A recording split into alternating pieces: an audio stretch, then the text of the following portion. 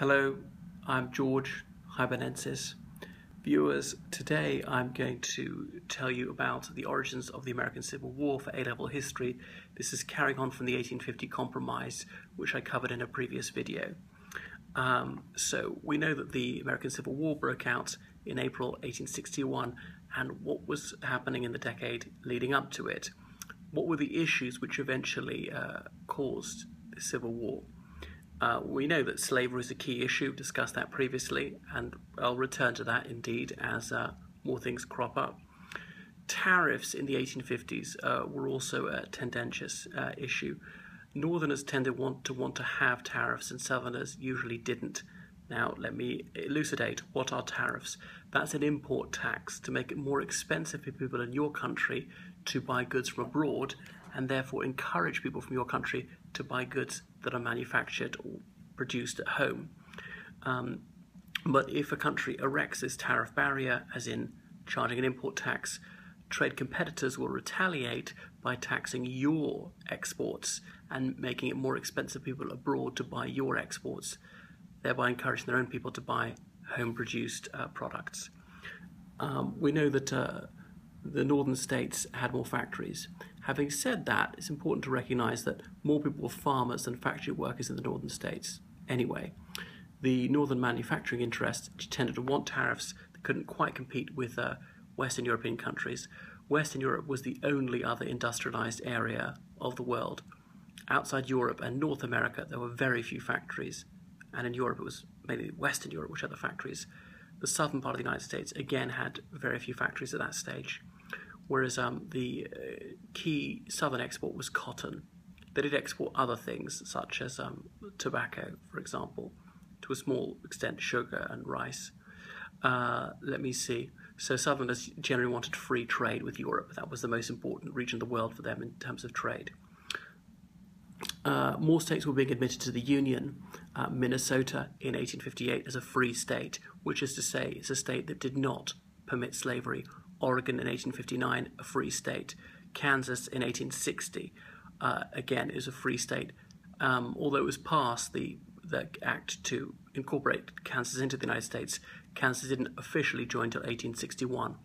Again, this was tipping the balance of power in the Senate more and more towards the North, and indeed towards anti-slavery. Remember, there are 2 senators per state, regardless of that state's population. So that was a controversial question. Expansion to the west as part of Manifest Destiny. If American settlers were living in land previously ruled by Native Americans, if these settlers formed themselves into a territory and applied to join the United States, should they be allowed in as a free state or as a slave state? The Republican Party was founded in the 1850s, and they argued that it was right that Congress would not allow slavery in any other territories, and any state allowed to join the United States must be a free state only. Stephen A. Douglas was a Democratic senator from Illinois, and he spoke of popular sovereignty, which said that people in a territory should be allowed to decide whether they would allow slavery or not. It was solely an internal matter. It's fascinating that this was often regarded as an issue of local rights and what people in that particular area wanted, not human rights. Some people didn't recognize, or many people didn't recognize, that slavery is an abomination, that it's just outright immoral.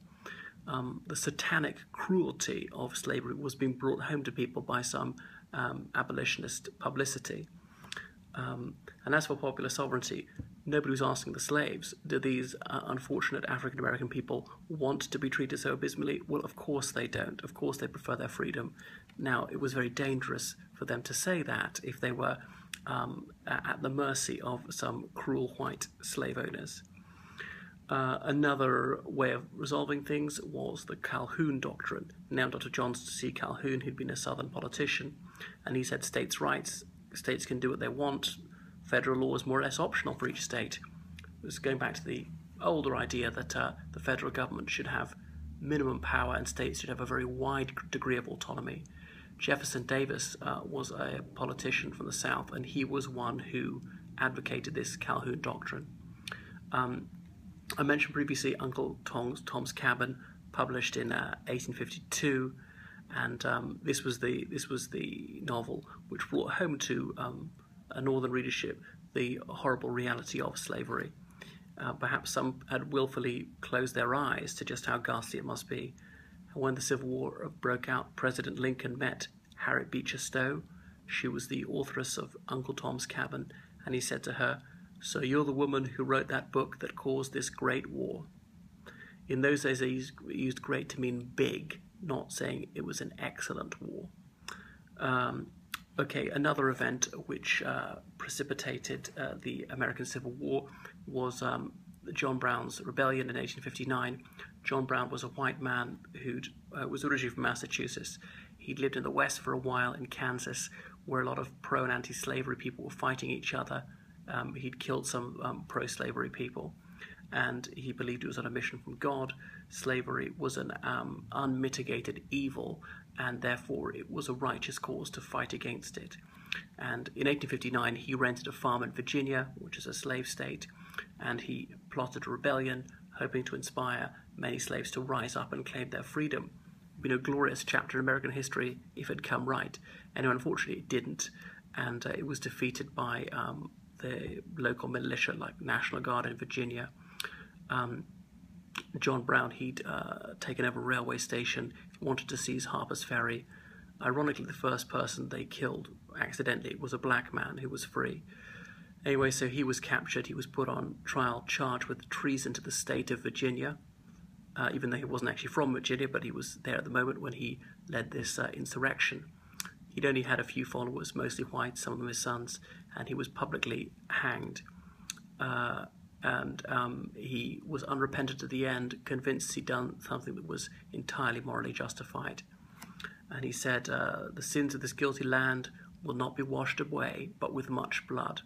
Prophetic words, given that the Civil War was going to soon start. One of those who'd watched his execution was John Wilkes Booth, the man who later assassinated President Lincoln. So many Southerners said, "Oh, this is terrible, this is terrorism, what John Brown did," and other Northerners were complicit in this rebellion.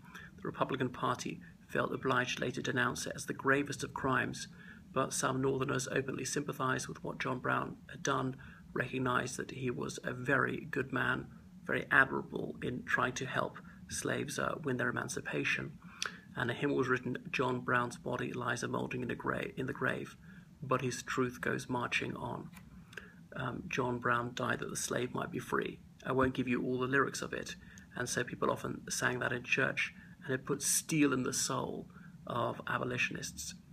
So there were rising tensions. Some fire eaters in the South, particularly in South Carolina, were saying, let's break away from the United States because the Yankees, that's the Northerners, are going to deprive us of our right to deprive others of rights.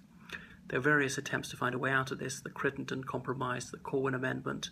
Neither of them worked. There was the 1860 election. It was a three-sided election. In the end, Abraham Lincoln, who was a little-known senator from Illinois, he was elected president. Let me see, it was Hannibal Hamlin was his vice president. So he was a Republican, a new party, and he said he wouldn't interfere with slavery where it already existed, but he would prevent it expanding to the West. Anyway, that wasn't good enough for some of the pro-slave extremists. South Carolina was the first to secede. You can read a song about it called The Bonnie Blue Flag, and it lists the states in order of those that broke away. 7 states had declared that they were leaving the United States before Lincoln was even inaugurated. He was inaugurated on the 4th of March, 1861. In those days, presidential inaugurations always took place on the 4th of March. Nowadays, it's always 20th of January. South Carolina produced a long document as it promulgated its secession and stated its reasons for leaving the United States. Other states also announced the grounds on which they had chosen to break away from the United States, and all of them mentioned slavery. Some people who are nostalgic for the Confederacy, they tried to claim it was something other than human bondage, but it wasn't. It was about trying to keep other people in servitude. That was the overwhelming reason for it. The other reasons were quite trivial in the grand scheme of things. So It wasn't clear what this was really going to happen. Was this just all hot air? Virginia initially voted against secession, then voted again and chose to secede. Anyway, so I suppose the last few weeks of the run-up to the Civil War, I could look at those causes in another video.